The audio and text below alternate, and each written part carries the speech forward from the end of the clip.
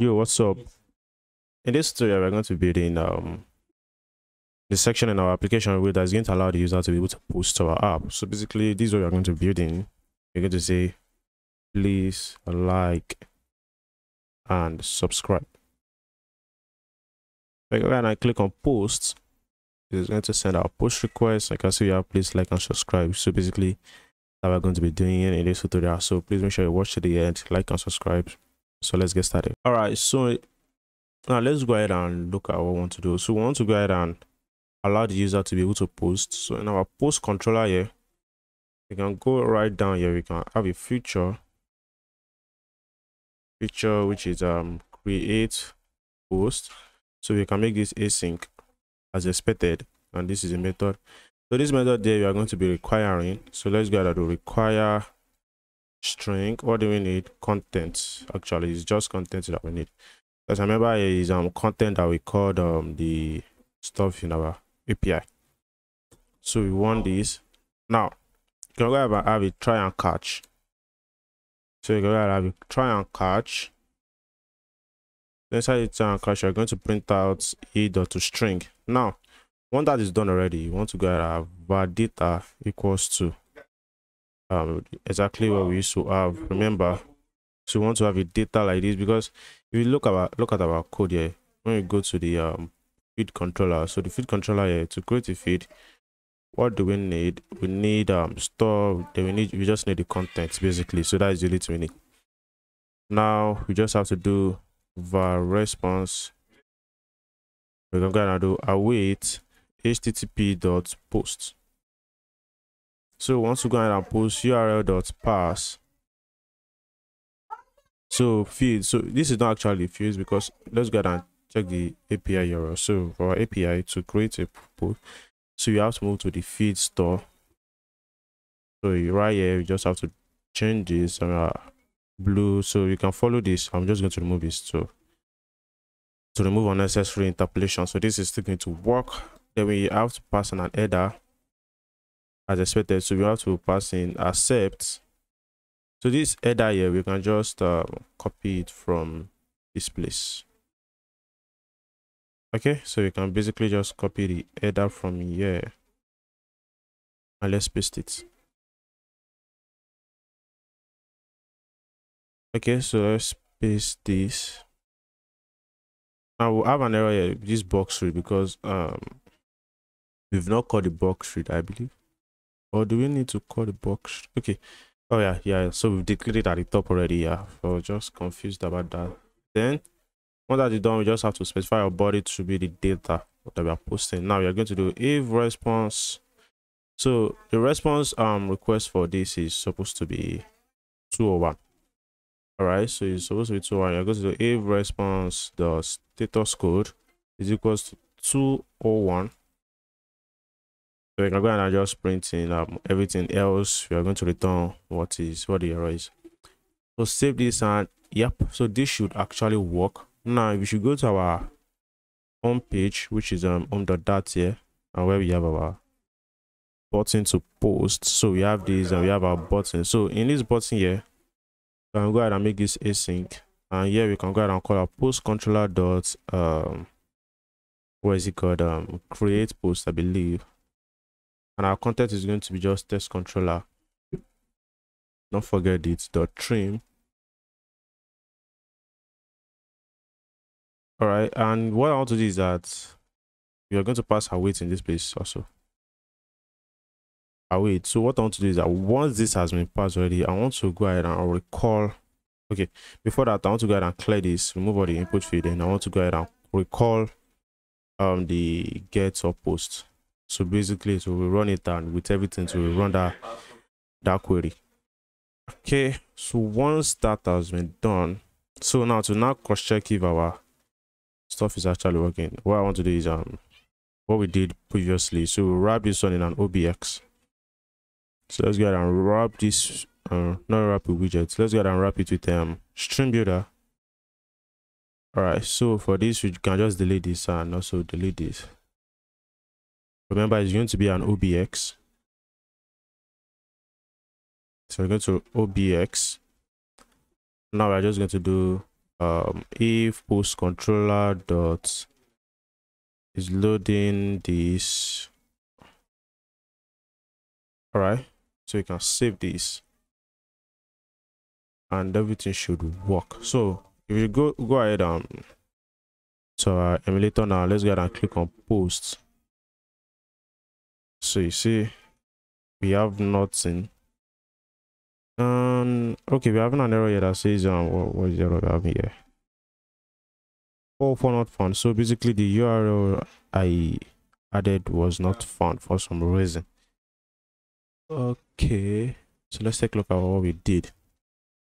So we want to move to the feed.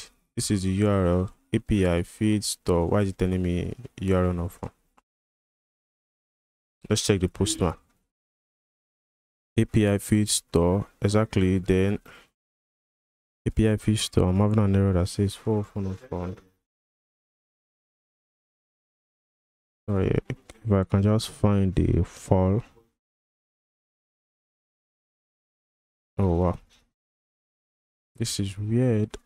Let's try it again. Okay, we are still having 4 not found. Oh wow. No, I'm just going to copy this. Let me just copy this like in general. Let me see what happens. Save this and let me just clear this and let me run the request like this. You can see content visible, meaning it's actually for returning 4 error for some reason. I don't know why. So we have the URL here, API, and I have this here. So 127.190.5.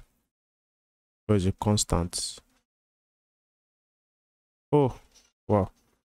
So it's actually different for some reason. I'm not sure I know why it's different. So is it different? Let me paste it. No, it is actually the same. API, then we are going to go to API, then /feeds, then /store. Yep. Then let's get and click on post again. I'm having 4 error not found. Wow.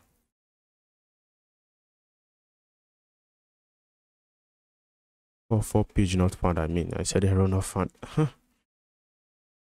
Okay, no, let me just get and take a look at something real quick. Why is the post controller? Oh, do I need to pass it? Yeah, I don't need to pass in this because I've added that in that place already. So let's leave it like this and let's try it. Posts. Now it's working. Now you can see we have content feed is required. Good. Now what we can do is just print this out. You can go ahead and get a snack bar response message. So we're going to import material that stop exactly. Save this, then let's go ahead and click on post again. You can see the content feed is required. Good. Nice. Since that is done already, we can actually post something. You can say welcome to my forum app. Then let's go ahead and click post, and we should be having welcome to my forum post. Oh wow, so this is returning all of them. So let's go ahead and restart this. Let's go ahead and restart that.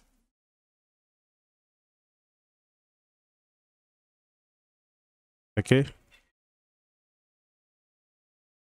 You can see we have welcome to my forum app. Let me try something again. New. At least 6 characters. Now you can see this is returning random stuff. Basically, the issue here is that there's an issue with our state management. So we actually need to fix our state management and now it works. And what I can do is let me just comment this out first. Let me comment that out first and let us restart and see what we have. But you can see we have welcome to my forum app, which we posted from the application. All right. Okay. So again, let me just reload this. So you are logged in. Now we're having this error here because we are using underneath here. So this underneath, I'm just going to move it to like the page itself in this place. So instead of using underneath, I'm going to do init state in this place. So this init state here, I want to go ahead and do post controller dot get all posts. Okay, so this is, you notice that this is actually the same thing as the stuff we have. So let's go ahead and save this, and let's just sort reload. New word init. All right, what's this? You can see we have the new word in it here, but is rendering the stuff for some reason, which so what I'm thinking now is you see where we have this. So I'm just going to comment this out. Then I'm going to restart. Excuse me. So I'm going to restart.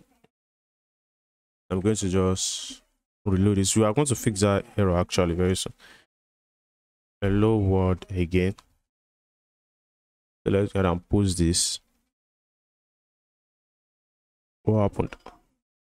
Oh, okay, it has sent actually, because you can see we have success in this place. So once it has sent, I want to reload this particular page. All right, so basically I think I figured out the issue. This here is actually not needed. We don't need to pass this in this place. Then in our posts where we committed that stuff, okay, so I've uncommitted it out. So what I want to do now is our post control. You notice that once it reload, it keeps adding to it because it's a list.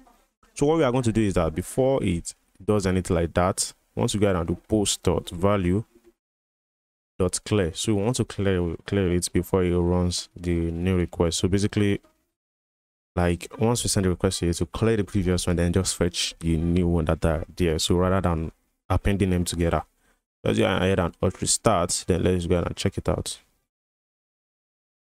So restart, then I can just reload this. Okay, yeah, we will not actually get into, because we need to comment this also. And now we can go ahead and restart again.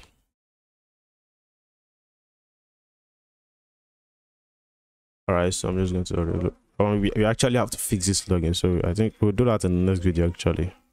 Okay, now we are getting it. So let's do final test on the forum. So let's go ahead and click on posts. You can see we have final test on the forum here, and yep, everything is working. It's not being repeated.